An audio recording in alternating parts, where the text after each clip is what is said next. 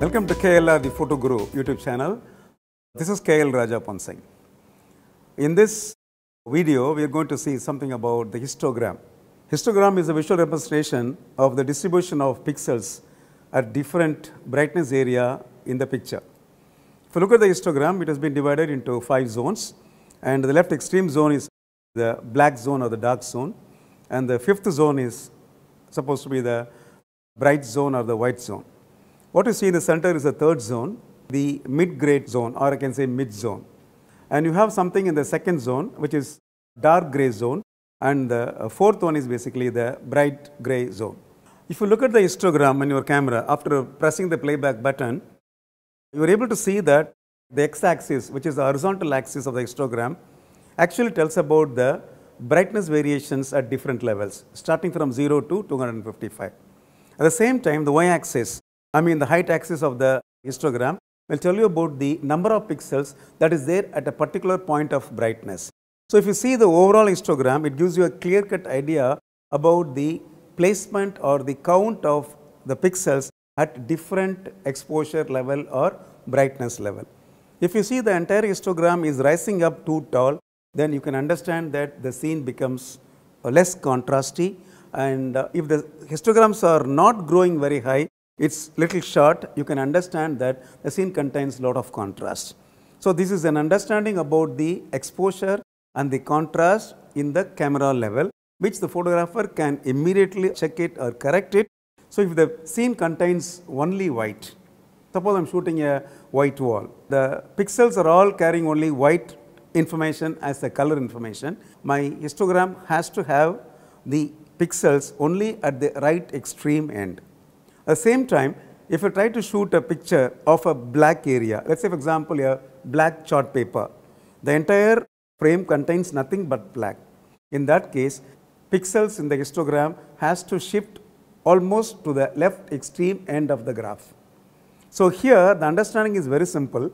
When there is no light, it contains only black. My histogram has to have the pixels only on the left hand side. In the other case, it is on the right hand side. If you have pixels also in the middle tone or mid-grade tone, then you can also find some pixels rising up in the middle of the graph. Every time you take a picture, the scene contains highlights, the scene contains shadows, it also contains dark shadows, it also contains bright shadows. So this is the arrangement which has been given in the form of a graph, which a photographer can easily understand and analyze about his exposure. If you are seeing a mid-grade tone scene or a subject in front of you, you have to visualize that the histogram has to come to the center of the graph like a small mountain. If the graph is not coming as a small mountain in the center, if it has been shifted towards the left side of the graph or more towards the dark side of the graph, then you should understand that the picture is slightly underexposed. On the other hand, if it has been shifted towards the right side of the graph, then you should understand that it has been slightly overexposed. This is that simple. So whenever you are taking a picture, please pre-visualize your histogram. That's very important. Understand the colors in terms of tones and understand the overall brightness in the particular scene, and imagine that how much area of the scene contains bright pixels and how much area of the scene contains dark pixels and in between pixels and so on. Now let me just show you some pictures. This is a good example where you try to understand about the histogram, an activity of crows in the sky. The sky is very bright and brilliant. There are no clouds. It's a pure white sky, too much of highlights.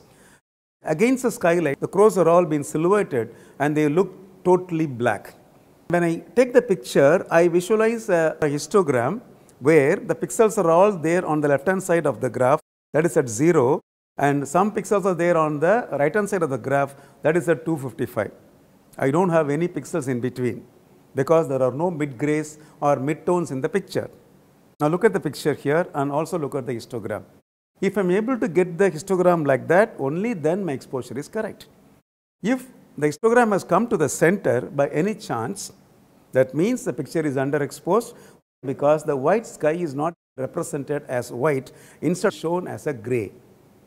So this is where you correct yourself and give a slightly an overexposure or give a compensation so that The white is represented as white. This is how you understand the highlight area and the shadow area. Now let me take another picture which contains nothing but midtone, a monument. So mostly it contains brown and brown oriented colors, and this is basically a midtone. I take a picture as per my camera meter and intentionally underexposed a picture and overexposed a picture also. Now let us start looking at the first picture, which is being taken as per my camera guidance. You can call it as a zero exposure. You can see the histogram is right in the center, like a small hill. So I am very happy because my camera has given me a right clue to get the proper exposure, and the histogram just matches with the scene. Now let me look at the other picture which I intentionally underexposed.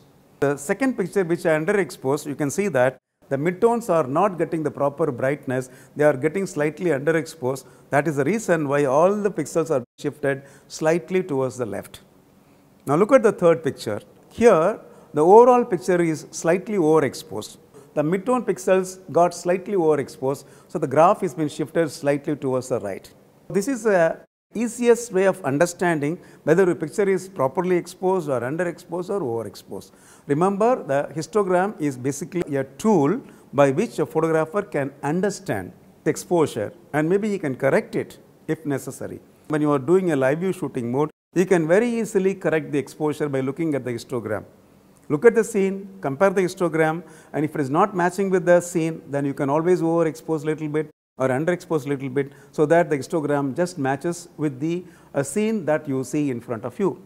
Remember, this histogram information is a part of your EXIF data. So this is a well calibrated mechanism or well calibrated technique which is being used to prove that your exposure is just right. You can see this histogram in all your cameras after playing back a particular image. In the case of Canon cameras, you play back an image and then press the display button or info button multiple times, and you will be able to see the histogram being displayed on the LCD screen. Some other cameras, maybe for Nikon, you can see that you play back the image and press the top arrow and you are able to get the display of histogram in that. So in most other cameras, in all modes, you will be able to see the histogram displayed conveniently for the purpose of understanding the proper exposure. Instead of looking at the LCD brightness, it is suggested to look at the histogram to understand about the exposure pattern.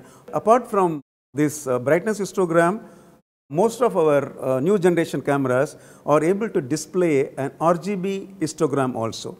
This is basically the histogram of primary colors, red, green and blue, which gives you an easy understanding as how these colors are distributed in this particular image, and you are able to get an understanding about the overall distribution of colors in the particular picture. So please make it as a habit to look at the playback along with the histogram. The histogram is basically a tool or a clue which can nail the exposure perfectly and professionally, so that you are able to get everything right on the camera level. In this episode, we have been discussing about the zonal system, the pixel placement and brightness variation, midtones, highlights, shadows, dark midtones, bright midtones and so on. These are all something related to exposure. So your entire issues or maybe the challenges related to the exposure can be comfortably and easily solved by looking at the beautiful graph called histogram. If you find the information about the histogram useful, please like it, share it and subscribe to KLR the Photo Guru YouTube channel and press the bell button for the updates. I'll catch up with similar videos in future. Take care.